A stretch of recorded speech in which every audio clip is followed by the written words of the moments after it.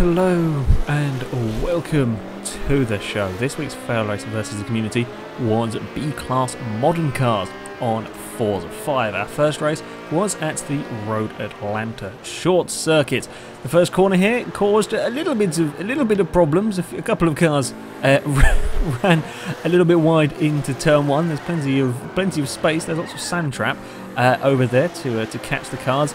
The Kia Ceed that we are following at the moment made a good start, and as an Audi goes a little bit wide and is a bit out of shape, the Kia has a go up the inside of a Dodge Charger. Unfortunately, it doesn't really have the straight line speed and can't quite get past it. This is a bit of a funny corner. This one is a very, very long right-hander. It certainly tests the cars, whether you can be flat out through there or not. The Kia we're following can't quite keep up with the Charger in a straight line. It may be better through the corners. However, there are, even on this shortened layout of Road Atlanta, there are still some fairly sizable straights. A little bit of lag going on in this one early on, which is a little bit of a shame. As per normal with Forza 5, whenever the grid is at random, I found my... I go to the back for some reason. It just always puts me at the back of the field, so I had a lot of work to do with my Mazda. I got for the MX-5 Cup because I really like this car. I didn't paint it orange this time. I painted it the same colour as my real-life MX-5. I thought I'd go for a little bit of a change. So we come up towards turn one. A Nissan 370Z learns the danger of putting a wheel on the grass. I saw a few cars do that when I was watching through the replays there. If you put your wheel just a tiny bit on the dirt, I think it's sort of like AstroTurfy stuff out there, it'll drag your car off the track and you can't stop it doing it. It's a bit of a weird thing. So yeah, you don't want to be out wide. You don't want to be putting a wheel on the grass over there. This was the battle for second place fairly early on in the race. Unfortunately, things were to go wrong, and quite spectacularly wrong. Genesis gets a little sideways, the Mazda tries to go up the inside, and they end up having a coming together. Not too much anybody could have done to avoid that. As the Mazda tries to recover, a Charger doesn't see him, and then I promptly do a corkscrew flip. It is probably the most spectacular crash we have ever had in versus, maybe not the biggest of numbers, but probably the most spectacular. Everything else got away without too much damage. I was utterly killed. As I said, it is probably the most spectacular because there's absolutely nothing to do with lag. This is on board with me. Can't see anything because of sun. You can't see anything at all because of the sun briefly. Then it's covered in smoke and I have a Holden in front of me. So you come around the corner, I can see there's a Hyundai on the inside. The Holden just dodges the MX-5 and I got nowhere to go. I slam on the brakes, but it's not going to do very much. I go up on my nose and then I have no idea what's happening. An MX-5 actually went underneath me and flipped me over. Almost landed it perfectly. Bounced up, there were another 180 spin sort of on my side, and there we go, landed it again. And there's some more cars go flying past. Yeah, that was a pretty big one. That was it killed my car completely. Everything else was fairly okay from that. Well, I say fairly okay. Everything else moved a lot better than my car did anyway. I mean, the MX-5 that hit me didn't really take a huge amount of damage from that. Took some, but nowhere near as much as me. So yeah, I had a pretty big shunt in this particular race. And to be honest, this race did become quite boring. Not a lot went on for a large portion of it. Quite a few cars had to go to the pits from that coming together with various broken bits. So yes, the field did become relatively spread out. This was the closest battle I could find. This was over what was now third place, I believe, between a Holden, always good to see these, in any sort of race, a Nissan 370Z, and a very strange sounding Honda. I'm not sure if that Honda hasn't got the turbo rally engine in it. It might. I was trying to figure out what engine it is. I think it might be, actually. Anyway, the Holden is under threat, goes very defensive into the chicane, just runs a little bit too wide. The Nissan's trying to get up the inside as they climb the hill towards this scary final corner. It's a very, very fast corner. Think about going too wide. In the end, the Nissan backs out of it, realises he doesn't really have the grip to take that tighter a line and has to sort of concede the position as they run up towards the first corner. The Honda is there just in case. Nissan seems to be pretty quick in a straight line. The Holden was sort of the middling car, while the Honda was the best through the corners but lacked the straight line speed again at the top of the hill. The Nissan was there having a look. He got a much better drive out of turn one, but was just too far back, couldn't really try anything, and now he's got the Civic all over the back of him, and also gets a little bit too much of the curb through there as they come towards this sort of long funny corner. The Honda's up the inside as they round this very never-ending corner almost. Unfortunately, I'm not sure if it was a little lag or how they tangled, but the Nissan and Honda end up off the track. And that was about it, really, for the first race. At the front, it was a Vauxhall Astra that would take victory. I think he certainly started towards the front, not sure if it was on pole or not, but managed to avoid all of the chaos and then disappeared up the road, basically. If you can keep out of trouble in the opening lap and then set some very quick laps, yeah, nobody even came close. There was a Kia Ceed in second, a long way back, although the Ceed did have to work his way quite a lot through the field, and the Holden Commodore the HSV, that's the one, my bad, would get third, which is good to see them up on the podium. Now, our second race, we went to the Catalonia, International? Is it International on this layout? I've completely forgotten, we've used this track enough times. We went to Catalonia, anyway. A track that I quite like. There is a danger that I'd never realised until doing this particular race, and that is on the opening lap, the cars at the back of the field, which was me and I think the Nissan, you just cannot see a thing into turn 1 with the smoke. I had absolutely no idea where turn was. You just couldn't see anything at all. The Subaru that will follow at the moment gets very brave and goes around the outside of 2 cars at the top of the hill. That gets overtake of the evening. Well done.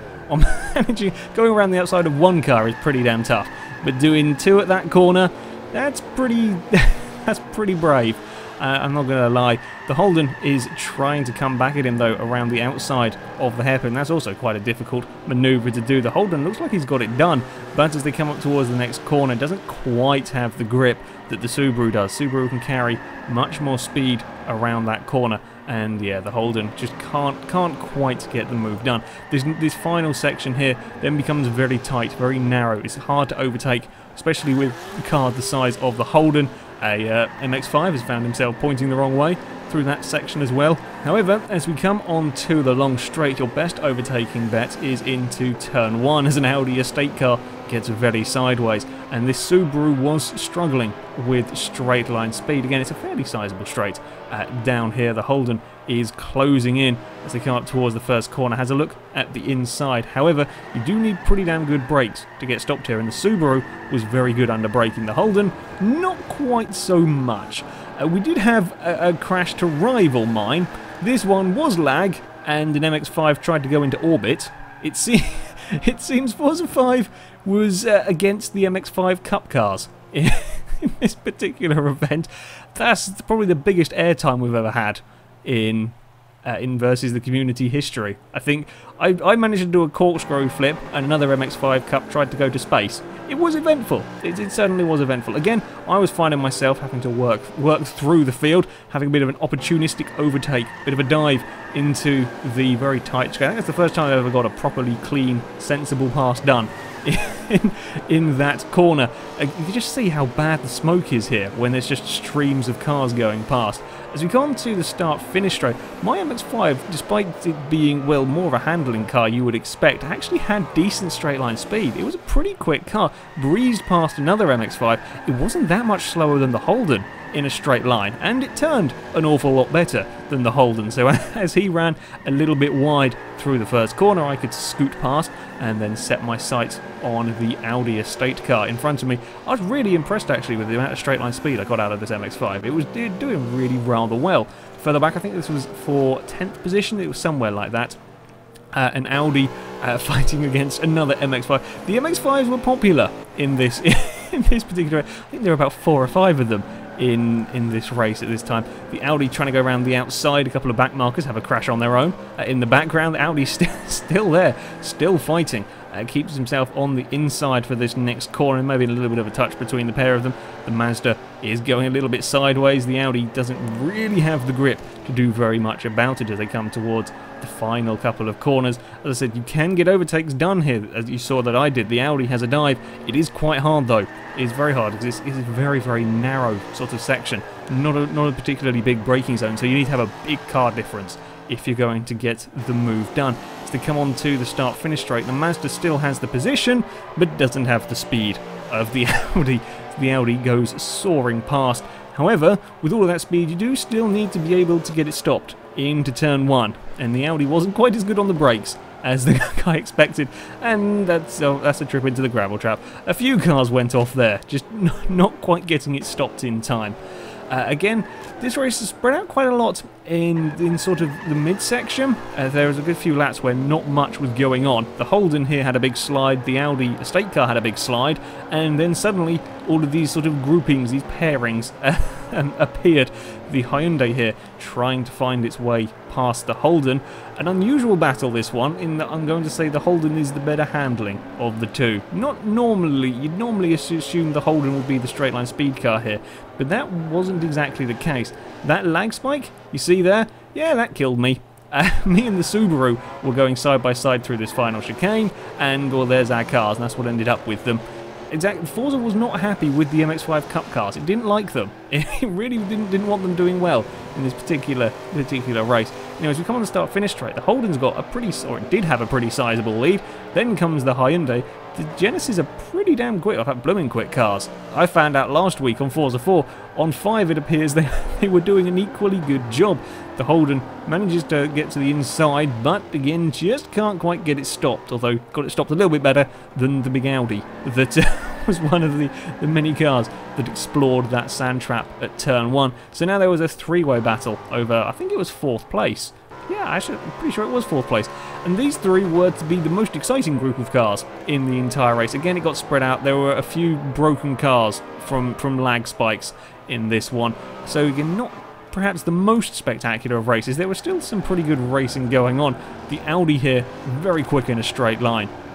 Breezing past the Holden, gets up the inside of the Genesis but can't quite hold it. The Genesis can carry good enough corner speed, but the Audi gets a very neat run through this next section and tries to get to the inside at the top of the hill. It's a scary moment going too wide, especially in cars this size. They're pretty damn big vehicles, especially the Audi, a hugely long car. Audi's trying to get to the inside through this very fast chicane. Again, that's a pretty tough place to do overtaking, and the Audi thinks better of it and backs out. The Hyundai going very defensive into the hairpin. These pair are just starting to drop the Holden. The Holden can't quite keep up with these two, and then this sort of final few corners, you know, there's not much room for overtaking. The Audi doesn't really bother having too much of a look. Your best bet, keep it neat and tidy through here. Unless you've got really good brakes and loads of grip, there's no point having a dive. There's no point positioning your car on the inside, because you're only going to slow yourself down. You're not really going to get an overtake. So if you keep it neat and tidy through here, get a good run out of the final corner, then you can worry about out-dragging them into turn 1. As it happens in this case, the Genesis gets a big slide coming onto the start-finish straight, and the Audi can breeze past, and there is no trouble at all, while the Holden is there in case they do anything silly, but doesn't really quite have the speed of the other two. At the front, it was the Astra again that would take the victory. Very similar finishing order to this one, with the Astra taking the win, with the Seed coming in second again. These two cars got to the front, avoided the chaos, and then drove away from the rest of us, basically. This time around, though, it was a Nissan 370Z, I believe, that came in third. It was a pretty good race, this one. It was a shame about the lag. I think it would have been a lot more interesting had there not been a few humongous lag spikes. And yeah, having been killed in the lag spikes and having had to take our trips through the pit lane to get our cars working again, we re-emerged and continued the battle. Instead of being for third, though, this was now over, I think it was 12th or 13th, or it was something like that. Yeah, I found myself racing the Subaru. As I said, the Subaru was pretty damn good through the corners, very good under braking as well. I think it catch you out how late it would brake, whereas my MX-5 was good through the corners, but it also had that little bit more straight line speed than the Subaru. So as I get up the inside, coming up towards the final section, I can get the move done. The Subaru's trying to come back at me. I've got to take a little bit of a narrow line through these next couple of corners. However, I do have the straight line speed as we go past a transit, as we come onto the start-finish. I can carry enough corner speed and then have the straight line speed advantage as well to be able to run away from the Subaru. Our third and final race went to Yas Marina, one of the alternate layouts. I like this layout. The curbs are very nasty around here. We're following a Mustang. It's a brave move from another Holden going between the Mustang and the Subaru to get the position. It's a little bit hectic further back, getting everybody through that kind of, it's a twisty chicane, and you also got to be very careful over the curbs here. Dip a wheel over the curb, it's very easy to spin out cars, especially the small light vehicles can have problems. The Audi TT gets brave around the outside. That's another place that's scary to go too wide through that corner. The Formula 1 car, I'm pretty sure that bit there's all flat out and is all very, very, very straightforward almost. In these, it is less than less than straightforward as a Dodge tries to go around the outside of a Mustang. There's a Fiat 500 on the inside of the corner. Again, pretty chaotic with the smoke as well. In some places, when you were further back, you just couldn't see what on earth was going on. It was, yeah, it was strange. I'm not sure why it was so noticeably bad this time. I think it might have been lagging just a tiny bit, and it was making a weird amount of smoke come off cars. Fiat 500 then promptly shoots away. I think it got some serious acceleration. Not very often you see a Fiat 500 blast its way past a Mustang and a Dodge Charger. The Charger's having a look around the outside, can't quite get it stopped in time. It's out a little bit too wide on there, and then a Subaru BRZ ends up being a little bit of a punching bag through that corner. There was to be another fairly long train in this one. Starting to form behind the Mustang, this BMW, trying to go around the outside at turn 1, not particularly successfully. It's a pretty hard corner to actually try that. The Dodge has chosen to have to go sort of across that escape roady bit. It's very, very dangerous going out there. You can see the sort of the nasty dip you get on the outside of the curb. You put a wheel over there, very easy to have your car go round in circles, so you definitely don't want to be running wide there deliberately. BMW though has a big dive at that corner. I wasn't sure he was going to get it stopped there. He does make the move stick, and the Mustang can't really do very much about it. Of this entire track, aside from perhaps the first corner, that's the most likely place to overtake, and that's a pretty scary place to be doing the overtaking. The wooden Fiat was flying along, out dragging the Audi TT into turn 1, while the Fiat was very quick in a straight line, perhaps not quite so quick through the corners.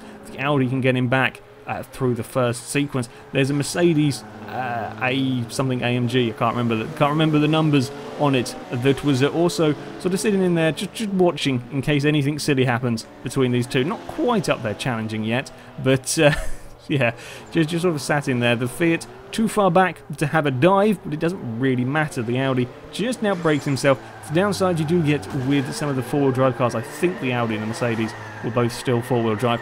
It can, while you have excellent grip, you get great acceleration out of the corners, can be a little bit understeery at times, and the Fiat can now blast away with probably the quickest, or one of the quickest cars certainly, in a straight line.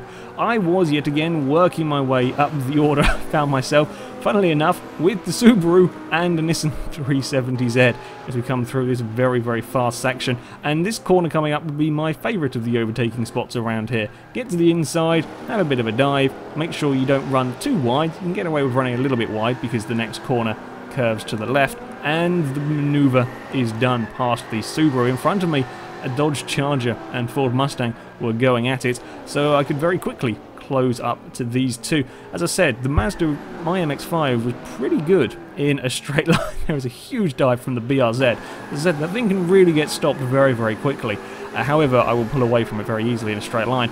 My Mazda was not bad. I mean, it wasn't a match for the Charger or for the Fiat 500 for that matter, but it didn't lose as much time as I feared it might. The Nissan 370Z was also pretty quick in a straight line, but it didn't catch me such a huge amount over the straights that I was kind of overwhelmed. So I could keep it sort of at a decent pace going. There's a BMW 1M and something, there's the Holden again, we're going side by side in front of us. The Subaru very nearly caught me out. I didn't expect him to be able to get stopped that quickly. Now I was right up behind the Mustang, needing to get past it as quickly as possible. Sure enough, it was to the same place for an almost carbon copy of an overtake.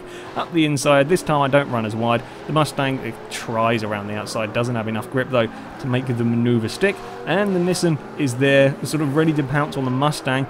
They try to go 3 wide, but in that corner, a little bit of a bump between this. I think the Nissan just didn't expect the Subaru to be able to brake that late, because the Subaru can make up so much time under braking. Towards the front anyway, it was the Audi TT and Mercedes that were closest, fighting over third position. Again, the Mercedes had a bit of a dive, caught the Audi out there. A little bit of a bump between them, but They get around the first corners okay. It's another, much like the final corner at Catalonia, it's quite narrow through there. It's very hard to overtake, especially with the curves being so dangerous. You don't really want to run the curves any more than you absolutely have to. The Mercedes gets a very quick run through the first part, but is just a little bit too wide. That's the understeer that you can see from these cars occasionally. And now the Mercedes is just a little bit too far back to try anything. We'll have to do all of that work all over again.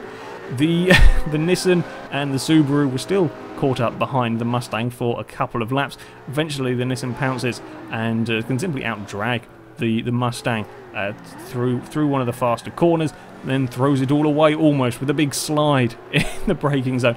Not a place you want to be going sideways. Mustang now sat right behind him. The Subaru is there ready to try and dive at wherever he thinks he can get away with it. That time didn't quite come off. Ignore the blue BRZ, it's a lap down car.